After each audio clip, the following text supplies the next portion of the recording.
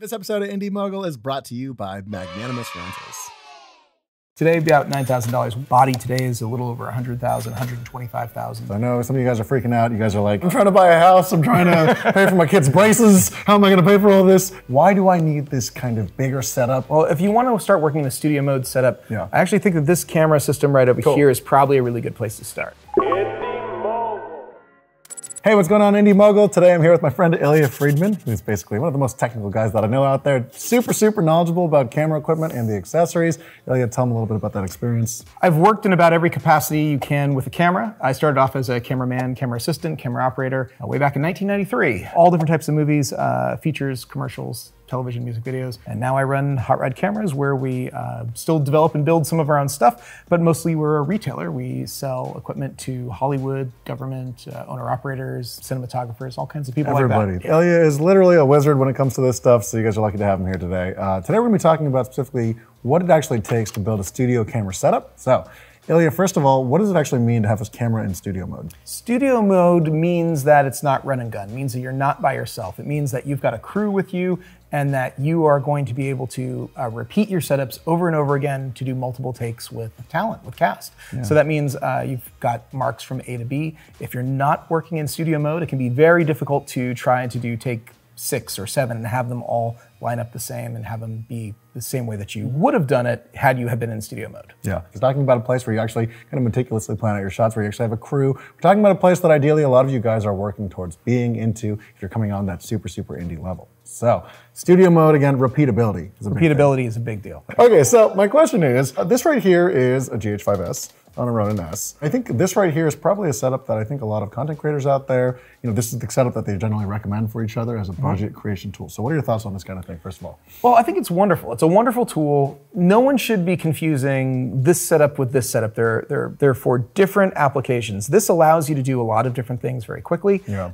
May not necessarily allow you to do everything, though, the way that you would be doing in a studio shoot. This is very affordable. This is for someone who does not have a crew. Yeah. This is someone who has to try to focus themselves, rely on autofocus, try to redo the operation over and over again, smooth out as many shakes as that might be created here.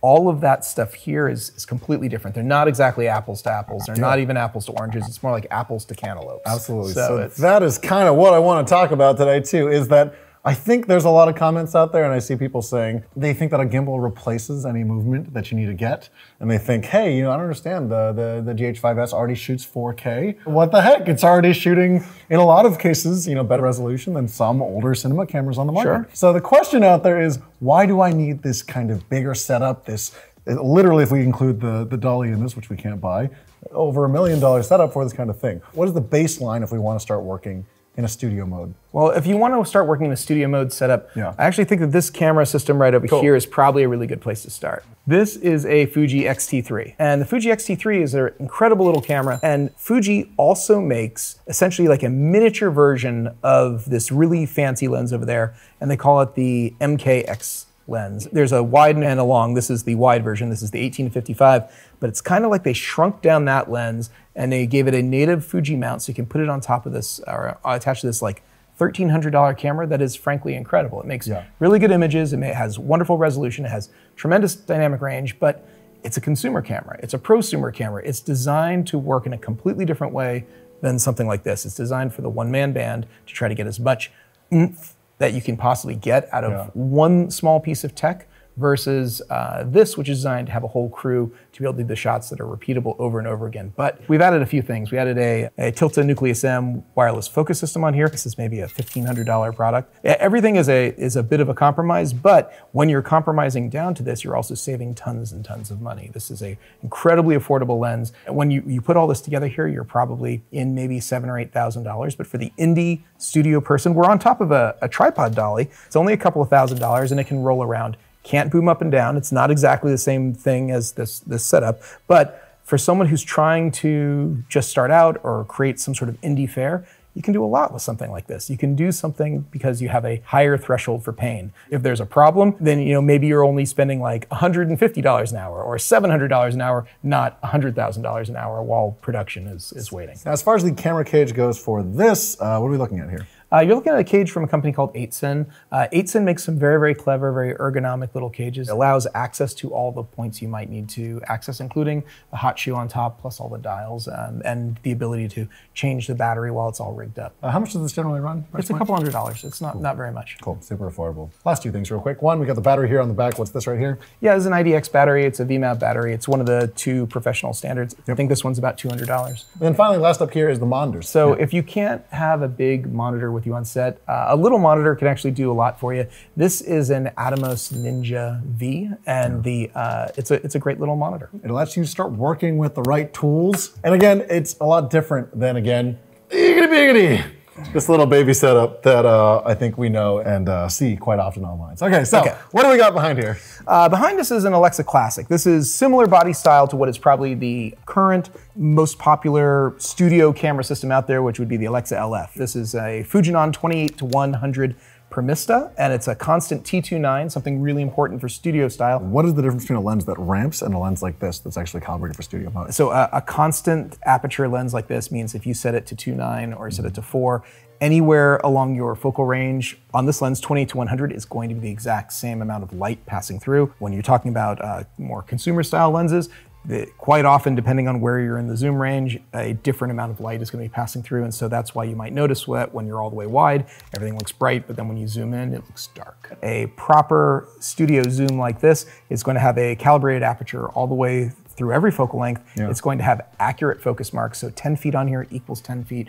On a consumer lens, 10 feet doesn't mean anything. 6 feet doesn't mean anything. Those are just suggestions. But you can measure this yourself if you have a consumer lens at home by taking a tape measure, putting it at about where you think the sensor is and moving it out into distance 10 feet and then setting 10 feet on your lens and see if it actually is in focus. And the answer is it's not. Your focus puller needs to be able to adjust. And on this lens is the C-Motion C Pro follow focus system. That gives you Fizz axis, which stands for focus, iris, and zoom. And so you can see I've got focus and zoom hooked up right here. One assistant could control all 3 of these axes here if you wanted to. Most of the time, the person that's operating this doesn't have enough hands and not enough focus and concentration to be able to maintain everything that's happening on the lens and the camera at the same time. Correct. And sometimes there's not room for the assistant to stand here either, and so they have to be standing somewhere further away in order to control this. Now, before we move on, I want to remind everybody about our wonderful sponsor, and that is Magnanimous Rentals, who were there for us in the previous video where we actually did a camera kit and how to rent it out for actually less than $1,000. And they are here for us again because if you can't afford the Arri Alexa Studio Build that we are featuring in today's episode,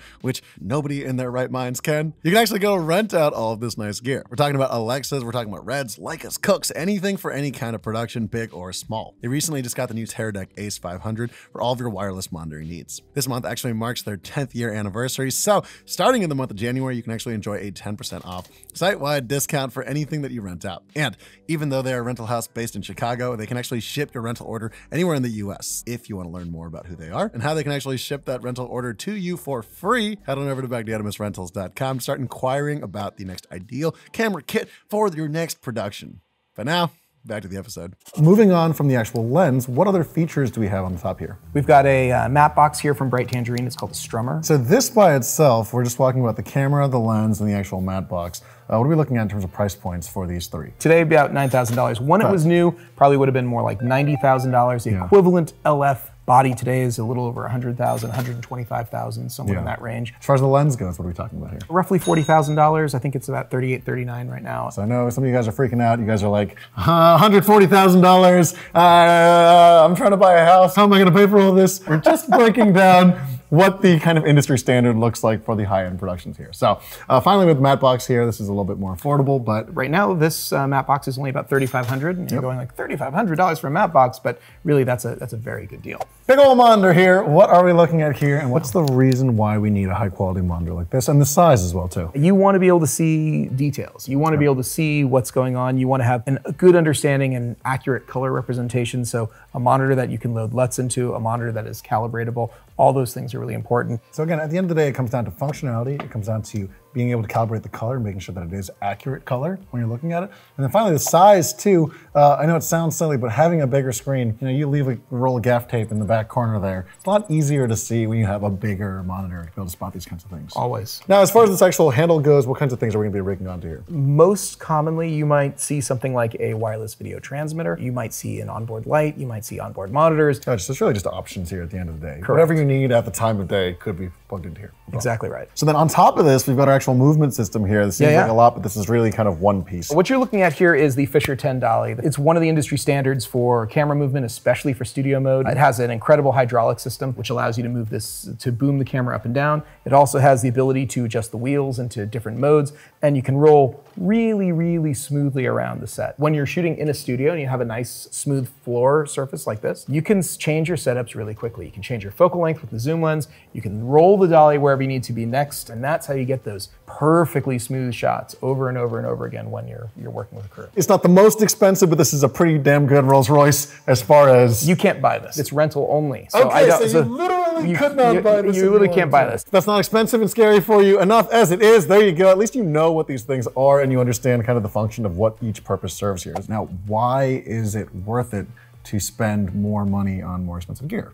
Oh my God. No, it's a big question. It's a big question. If you're talking about doing stuff where you have a crew and you have a large cast and you might have hundreds of thousands of dollars disappearing every hour, you need to be able to have gear that is 100% reliable, repeats every single time, and all the parts fit together. Anything fidgety, anything that doesn't fit perfectly and work the way it's supposed to, you don't have time for. You don't really have time to troubleshoot. Troubleshooting is the worst. You never want to have the eyes of the entire set looking at you. Why aren't we shooting right now? Because this person has this problem. When you're working with consumer level gear or when you're working with prosumer level gear, you got to have a little bit more of a threshold for pain. How much you're willing to put up with in order to work with. And anyone who's tried to put together like a small gimbal system and a DSLR and then can't do what it is they need to do immediately has experienced this pain. People who are trained to work with this equipment know that it's going to work exactly the way it should every time, and when it doesn't, they know how to immediately swap it out for the right thing rather than trying to troubleshoot it on set. So real quick, Ilya, how much is the price point of this entire setup here? What are we looking at approximately? Under $10,000. Under $10,000. And I know that sounds expensive to a lot of you guys, but for a lot of people that want to start working at a professional level, actually stop fighting their tools, especially in terms of